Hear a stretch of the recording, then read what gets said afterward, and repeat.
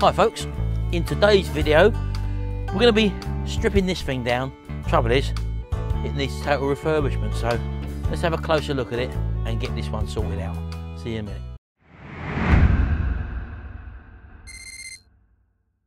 Right, well, as you can probably see, this one's been left out for many a years here. If I spin it around the other side as well, you can see at the front there all the paint's coming off. As you see, they don't actually prepare these very well from the factories. You probably only got one coat of paint on these, so I'm gonna have to strip this whole lot down and start the restoration on it, and hopefully you'll enjoy watching this.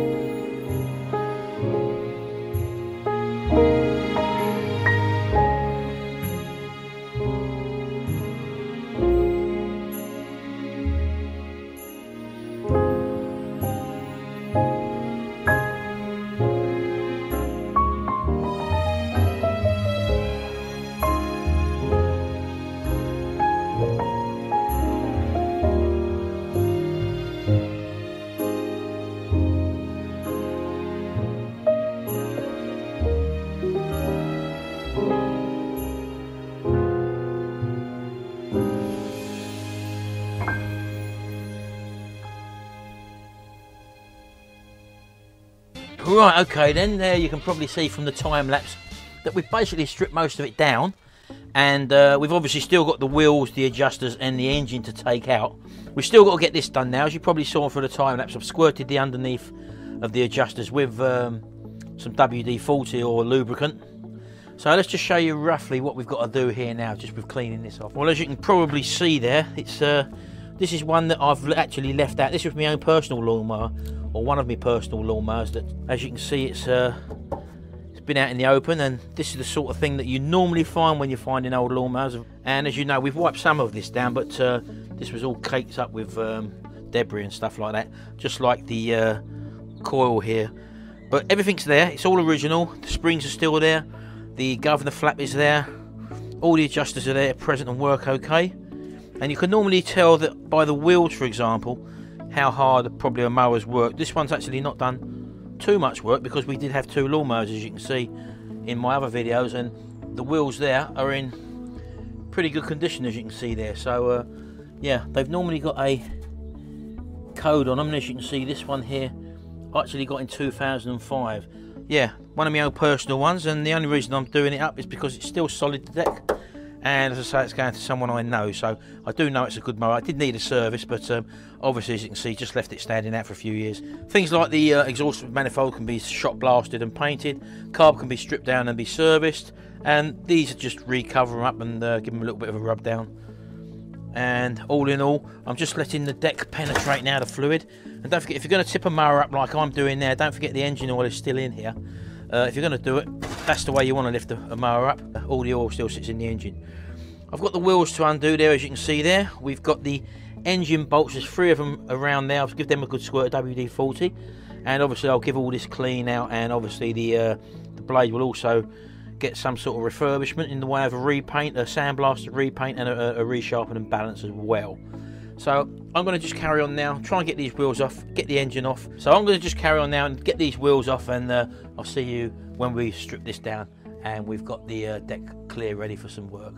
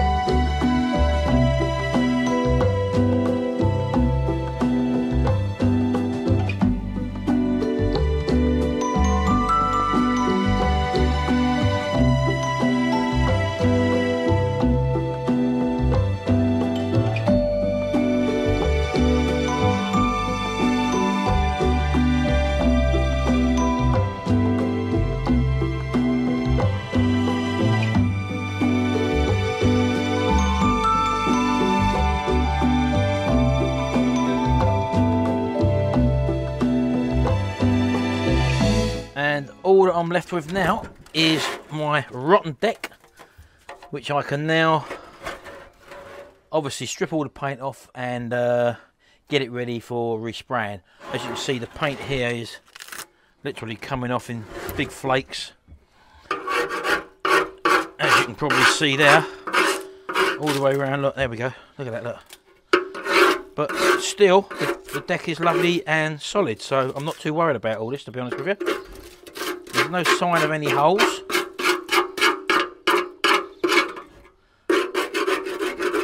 Engine's out, as you can see. That can be now cleaned and serviced, drained of oil, and obviously repainted as well. That'll have a new plug in it, and I'll also service the carb as well.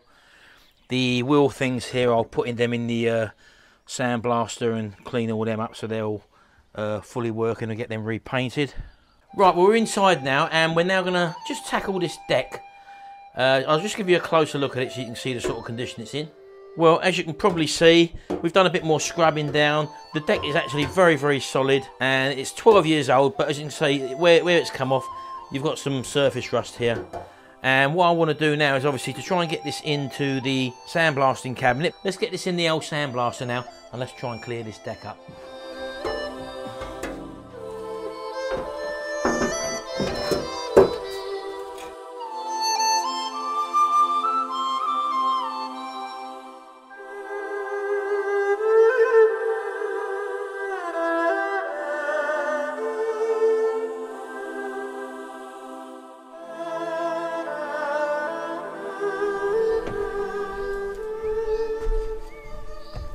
Right, okay then, so we've done a little bit of sandblasting. A little bit awkward in that size cabinet to get one of these big decks in there, but there's many ways you can strip one of these down, and it hasn't got to be stripped all the way down, as I said to you before.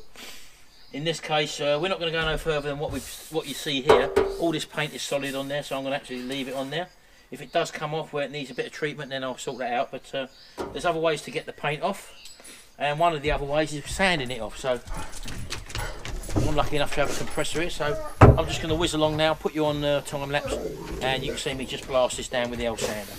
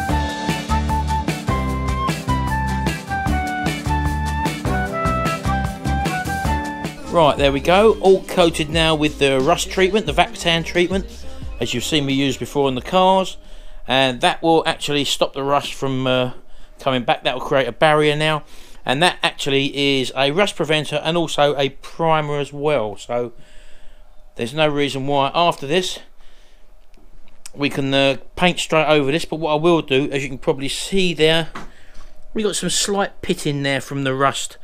And what I'll do is just put a thin skim of filler just over that front bit there and around this area there maybe, and also possibly there or whatever. Only a thin stopper filler, and I'll give that a quick sand down tomorrow, and then we'll be ready for priming. So I'm going to leave this tonight to go off and to create its hard coating, and we'll pick this back up tomorrow morning. Right, okay then, here we are the next day, and everything's gone off lovely. Let me just show you the way this Vactan treatment looks when it's actually gone and cured. Right, well, as you can see, it goes this sort of grey blue colour, and basically everything there has been converted now. That surface of rust which we had there has all been converted. If I come around the back, you can see more so on the back, because this was, as I say, this was still rusty, and I'll actually give this a good sand down and the wire brush down as well, and this is now all actually cured, so that ain't going to come back. It's protected now. So I'm just going to mix up a little bit of what they call stopper filler now, and just put some very, very light filler over the top, just to take in some of these potholes on here where necessary, and feather in a few of the edges here, and then we'll sand that down. It's a lovely day outside, so once I've done that, I'll put it outside and it can dry literally in no time, and I'll be sanding this and priming this very shortly. So I'll see you in a minute.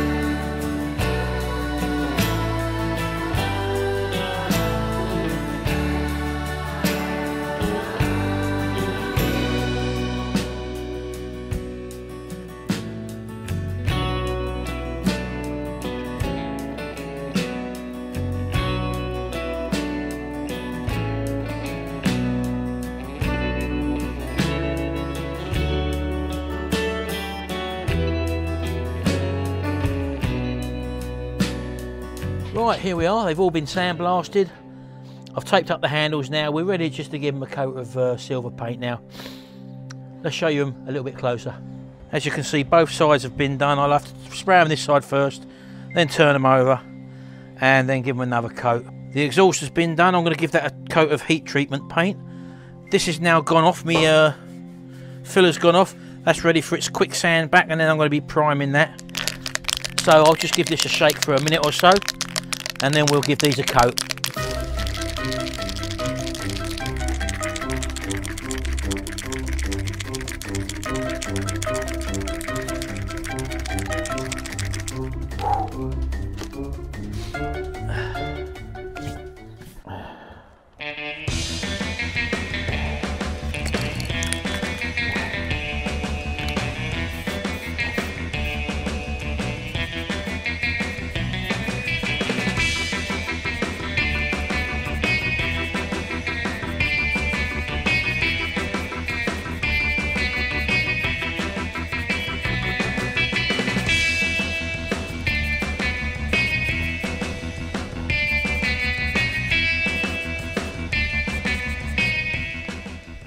Right, okay, we'll let that dry off. We'll give them one more coat, let that dry off, and then we'll turn them over and do the back sides. I'm going to get the heatproof spray out now, and I'm going to give the exhaust a coat of paint with the heatproof spray.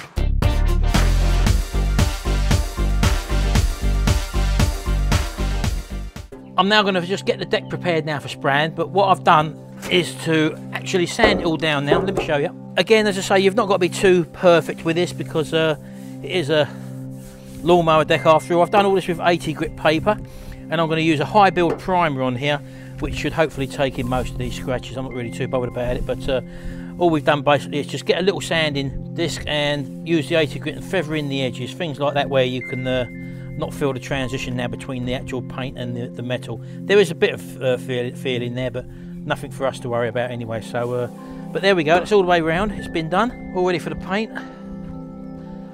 And if I turn it over, I've given the underside a good wire brush out as well, just to take off loose flaky paint and obviously old dirt that was there. And all I'm going to do now is to coat this up with just like a car under sealer, and that's going to do the job, just to give it some sort of protection from underneath. So that's what I'm going to do now. I'm going to put you on the time lapse, quickly get this done, and then we'll prime the other side.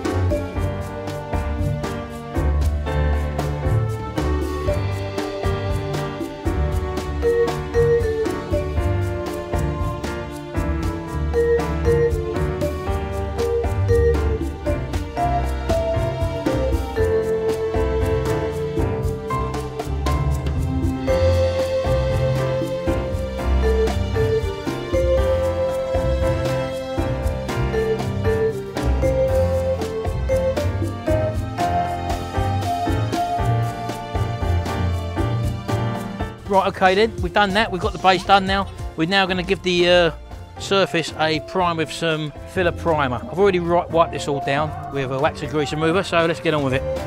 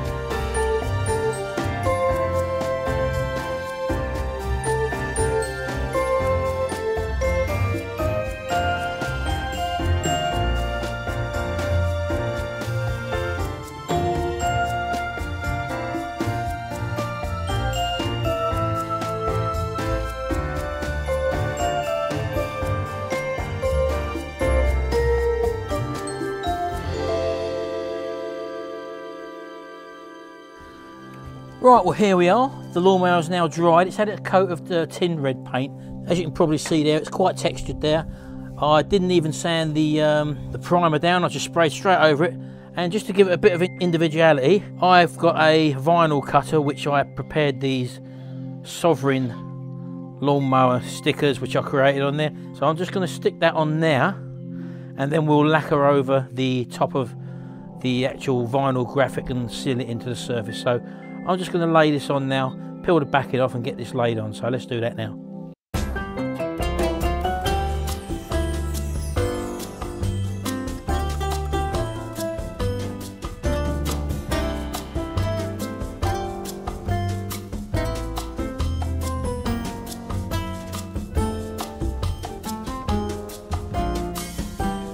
So as I say, this deck now is dry enough for me to lacquer. So I'm going to get the lacquer out, and let's give it a couple of coats of lacquer to seal everything in.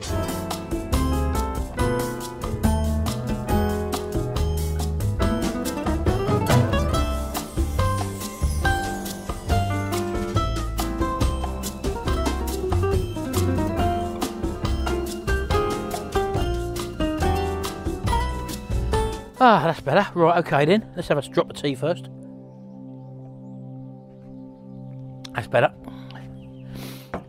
Right, I've put 2 coats of lacquer on there now. This is 2K car grade lacquer, and obviously it's not the same stuff as you get in the rattle cans from your do-it-yourself shop. This will be impervious to petrol, so if petrol does leak on this surface, it ain't going to blister and bubble up like it would do with the normal 1K lacquer that you get in your DIY car superstores. Let's have a closer look at it. I'll show you the sort of finish we got. Right, well, as you can probably see, we've buried that lawnmower sticker under the lacquer. It's still wet at the moment, as you can see, but it's turned out pretty nice. Now obviously going around it, as I said, I've not done a perfect job here for preparation. I'm just letting you see that you can do this sort of stuff with not too much problem if you're not very good at bodywork, for example. So going around it, I'm sure you can see there, we can still see some marks and stuff, but I'm not too bothered about that, because at the end of the day it is just a lawnmower. It's a little project, and hopefully you can see the sort of results that you can get if you're using the similar sort of equipment as what I've got. If you're going to be doing this sort of stuff with tin paints, in other words your top coat, the problem you will come across, as I said to you, is the blistering of the paint once you get some petrol on it, whereas this one would be actually okay. Can you actually see there? Look, there's the Sovereign label buried underneath the lacquer, and I'm quite happy with the way that's turned out. So all we're going to do now is to let this thing go off, let it dry for 24 hours, and then we'll start the reassembly of all the bits. Right, well, the deck's dry now, as you can see, with the lacquer, and it's now time to reassemble and finish off the final bits that I've got to prepare for this lawnmower. As you can probably see now, let's show you. I've put the wheel mechanisms back on. They've been painted, as you know, front and back, and I've also got the rear flap reinstalled again, so that's looking fine. And as you can see now, it's nice and durable now. Still a little bit soft, the paint, but I mean that's going to harden over time anyway. But I'm sure you'll see it's a whole lot better than what it was. So I'm just going to tidy up and tart up a few of these remaining bits now. I've done the handles, I've actually painted them off camera, but I'm going to tidy up the wheels now. The engine's got to be tidied up before we put it in, and also serviced and repainted, and then we'll assemble everything back together. So I'm going to put you on time lapse again. But anyway, enough waffling on that now. Let's get this lawnmower put back together. See you in a minute.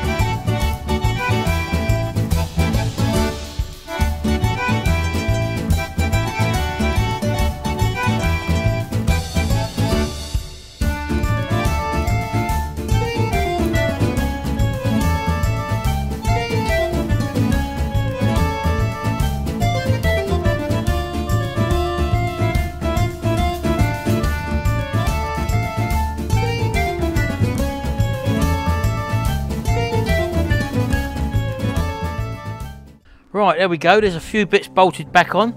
All I did with the wheels was, as you probably saw there in the time lapse, was just give them a quick coat of black. I didn't even rub them down. It just smartens them up a little bit. Takes away that worn plastic look sort of thing. There is plenty of tread still on these wheels, so they've actually looked pretty good now that they've actually been done. The handles, as I've said to you, I've literally just given a light rub down, used a bit of satin black on them, and that's that sorted out. As you saw, the other bits of plastic, I've just sort of given the clean off. Things like the air filter cover and the brake cover at the back, little plastic pieces. I've just given them a wipe down and a little squirt with WD-40, and that just cleans the surfaces up now. All I've got to do now is just to service the engine, put a new plug in it, change the oil, give it a bit of a paint up. So we're going to do that now. So let's get onto that.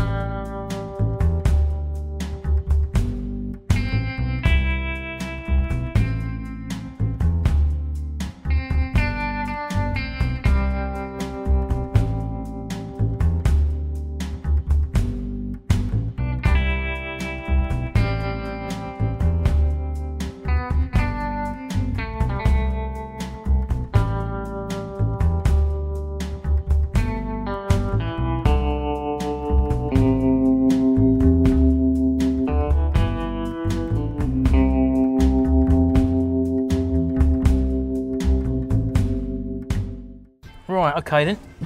As you can probably see there, I've removed the carburettor off of the actual fuel tank.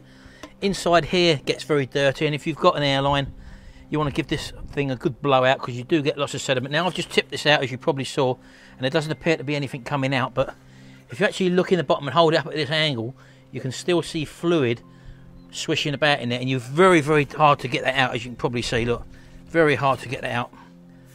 And that's normally all the sediment which you really want to be getting out. So just get a bit of cloth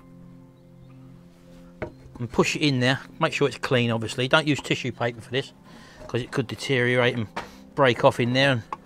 And just push it in and just tip it up to one edge, facing to where you've actually wedged the tissue.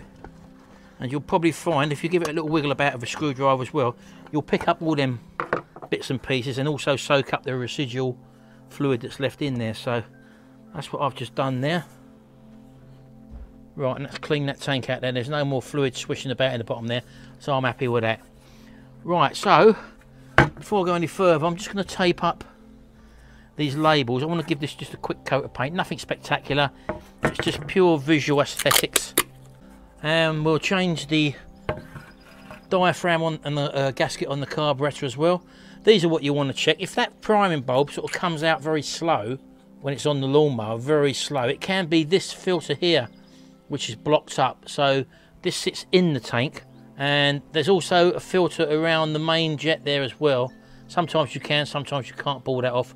But I like to give these a blow through as well with the airline, because there are little valves in there as well. So that's what I'll be doing afterwards. But let me just paint this quickly now, and we'll then have a look at the carb. Right, okay, so let's have a look at the carburettor here. As I said to you, if the primer bulb comes out slow, that's the filter that's normally blocked up that one there. So this is the, let's take these screws out, the fixing screws. This is the diaphragm and gasket. Now, as you can see, the diaphragm is a very fine membrane here. Sometimes they come off together with the gasket. So if I just remove that now, underneath there, as you can see, there's a little spring. You want to make sure that's retained. And then you've got the gasket, which comes off last. Normally these gaskets come off in one go, so I've just been unfortunate here. Right, so then I'm just going to give it a little bit of a blast through with some compressed air. Now I like to get some carb cleaner in here as well. So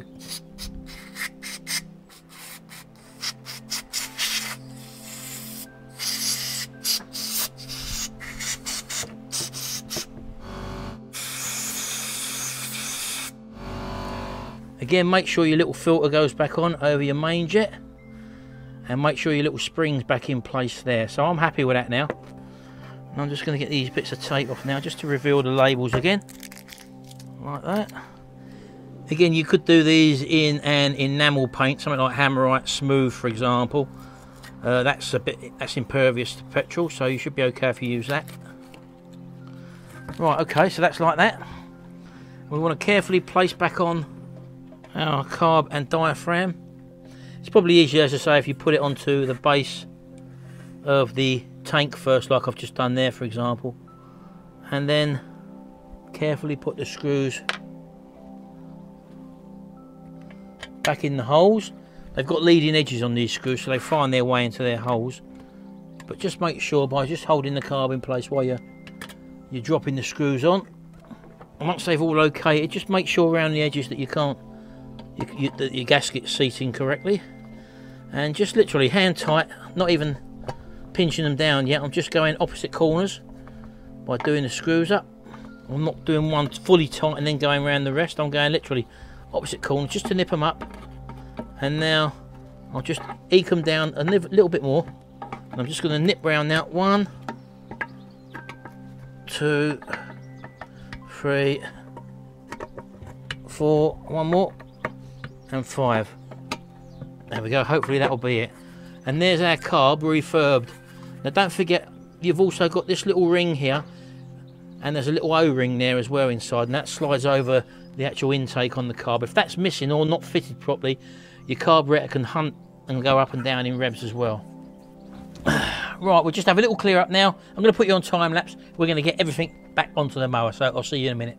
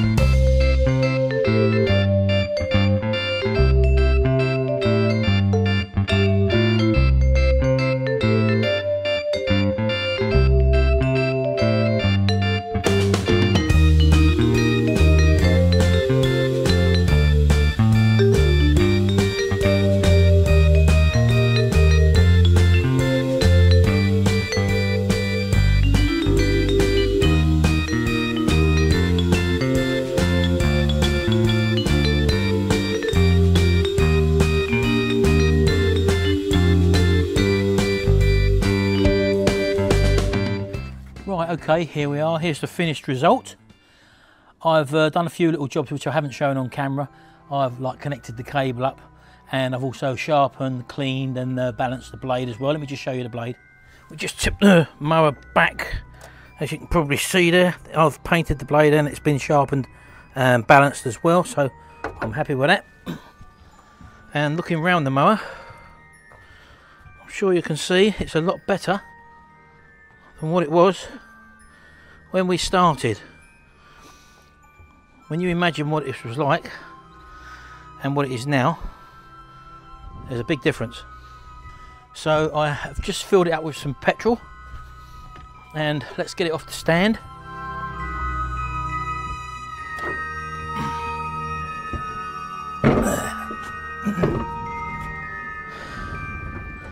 And let's take it over to the pathway.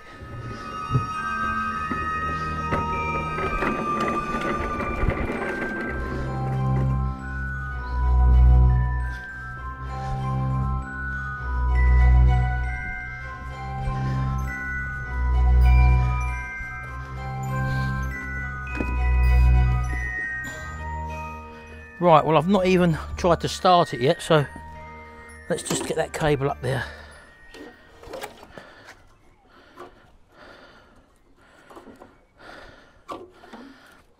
Right, okay, so, right, let's try that.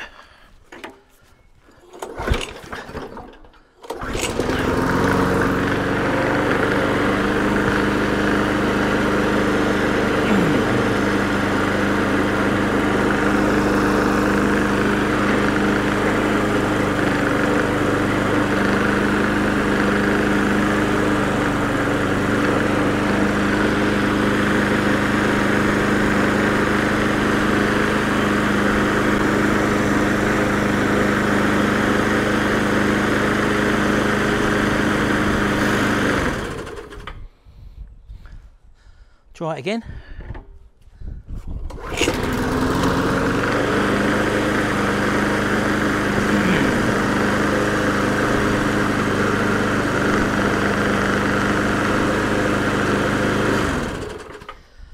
Happy days.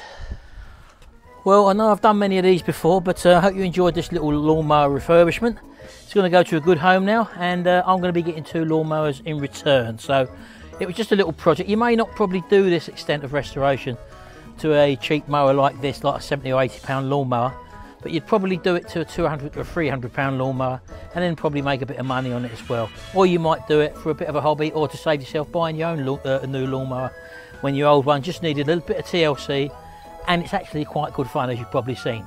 Anyway, thanks for watching. I hope you've enjoyed this video or this series of videos, and we'll see you again in the next video, and until then, bye for now.